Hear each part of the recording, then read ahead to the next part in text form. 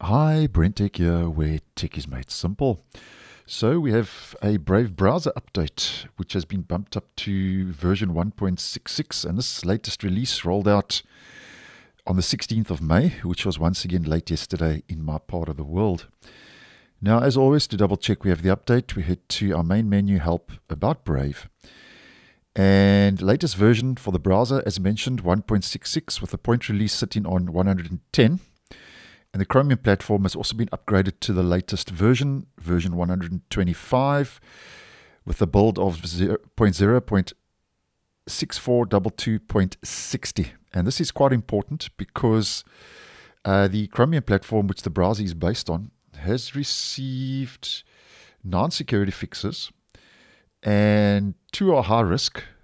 And Google and the Chromium team are aware that an exploit for CVE 20244947 exists in the wild. So that exploit is type confusion in V8. That's the V8 JavaScript engine. So this is a very important Chromium security update that is rolled out with version 125. And if an exploit exists in the wild, it means it's a 0-day. So it's out there, current, active, and happening. So this is an important security fix. And I have found, though, that Brave is very good at updating itself in the background. So if you are using Brave, I'm sure by now you would have received this update. But it's always good to double check. And then the other high-risk security issue is use after free in Dawn, which is also a common exploit. So 2 high risks being patched, 9 security fixes have rolled out in total. Now, just to focus on what's new in this version upgrade.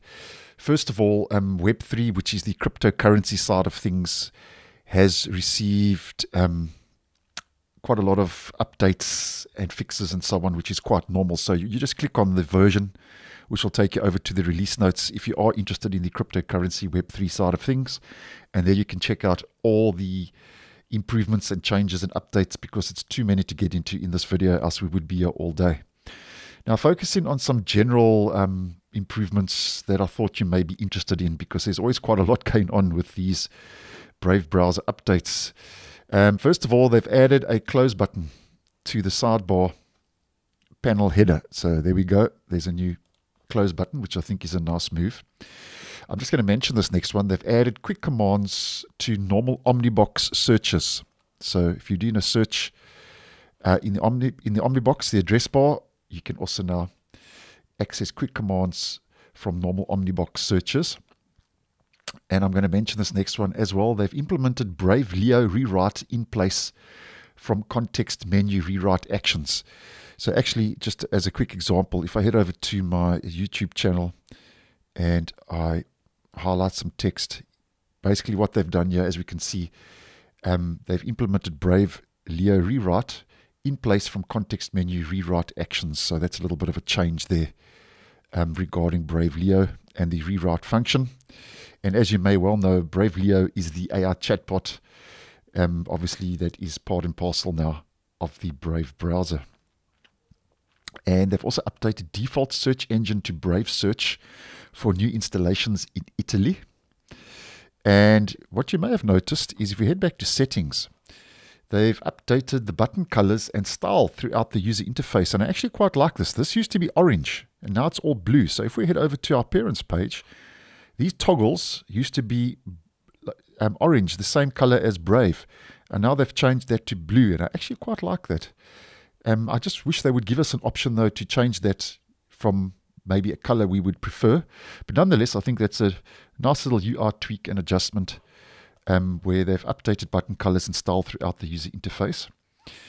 And while we are in settings, the next one is they've updated the settings when that's regarding the shields. So apparently they've don't give us exactly what they've updated. They just say they've updated settings under Brave settings shields. So that means there's obviously some user interface tweaks and adjustments. And the same applies for privacy and security. They've also updated settings under this page as well. And then moving on to the next one, they've updated Brave Leo messaging for when a page is too long for summarization. So obviously Brave Leo can be accessed from the sidebar and the side panel, which is the chatbot. So Brave Leo messaging They've updated that when a page is too long for summarization, so that's a bit of an improvement regarding that. And then they've removed the help tips page from Brave settings. So they've obviously decluttered that a little bit. So there's no more help tips here in Brave settings to the left-hand side in that menu. And if you are using the VPN, which obviously is a paid subscription, they fixed Brave VPN status being out of sync with Mac OS after waking from sleep. So that will only obviously pertain to Mac OS systems. And they also fixed the context menu not being displayed for the sidebar button. So if you right click on the sidebar, that little hard sidebar icon, there was issues with that. They fixed that little context menu for the sidebar button. And guys, that's more or less what's new. As mentioned, if you are interested in Web3, just head over to your About Brave, click on the version, and there we go. That's everything regarding Web3. I've gone through some of the key highlights for the other changes and improvements. And as mentioned, this latest version upgrade for the browser, version 1.66 with Chromium 125, rolled out late yesterday in my region on the 16th of May. So thanks for watching, and we'll see you in the next one.